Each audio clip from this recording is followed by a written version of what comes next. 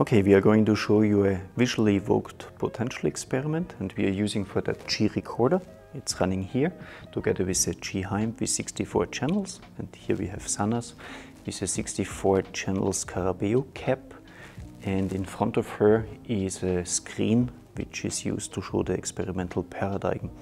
And especially nice is that we have this little icon here that we can start up without MATLAB, and then we can select a paradigm where we show black and white and color images, and then we just click on the start paradigm block.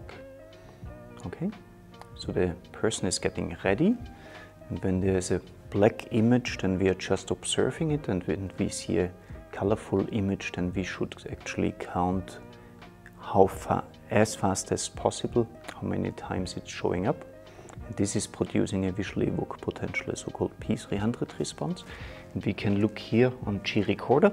So on the left-hand side we can see the 64 channel EEG data, and on the right-hand side we have already the targets with the topographic information where the electrodes are located. So here's, for example, CZ, the vertex electrode, and here we can see that we already got 16 target stimuli. It's counting up to 17. And with every colorful image, the evoked potential gets better and better.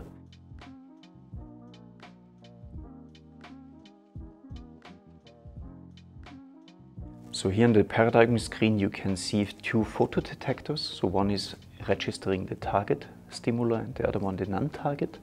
And whenever the image blinks, we generate a trigger signal which is sent to the g.HIMP, and it's producing in g.RECORDER this vertical trigger line. So whenever the image blinks, it generates a trigger signal in green color here for the non-targets and the blue color for the targets. And g.RECORDER is calculating the evoked potentials in real time. And here we have the topographic view for the targets. And if we click, for example, on POZ on the visual cortex, then you can already see a very nice P300 response.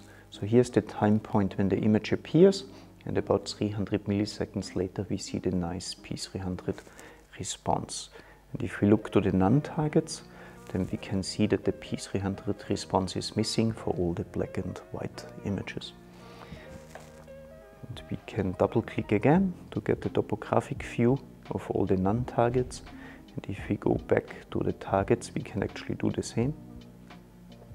And here, especially on the visual cortex, we see large amplitudes for the P300 response. In this case, it's, for example, 6 microvolts big.